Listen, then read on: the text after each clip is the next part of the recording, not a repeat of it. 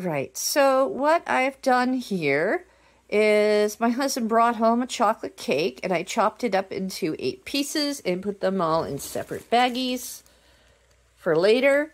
And you might say, what the heck does that have to do with fish? Well, I'll tell you.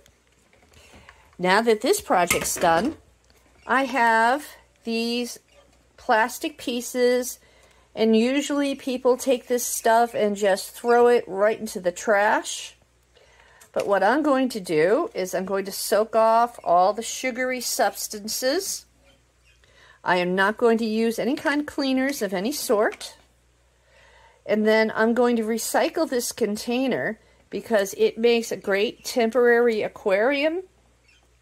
You can use this to temporarily hold fish, or you could use it when you're changing out dirty water. And if you want to, you can also save the bottom and poke holes in it. This can be used to keep the fish in case you've got females, which are pretty good jumpers, and they can get out of an enclosure like this if they're threatened. They'll jump out. So, I wanted to mention, if it's food safe, it's fish safe. So any of these food containers, if they're safe for food, they're safe for fish. So use them. Don't throw them out.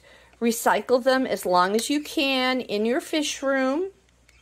You'll be helping the fish room, helping the fish, helping the environment to keep these things out. And what the heck, you know, you paid for it already.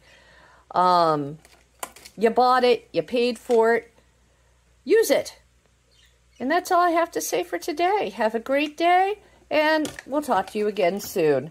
Bye-bye.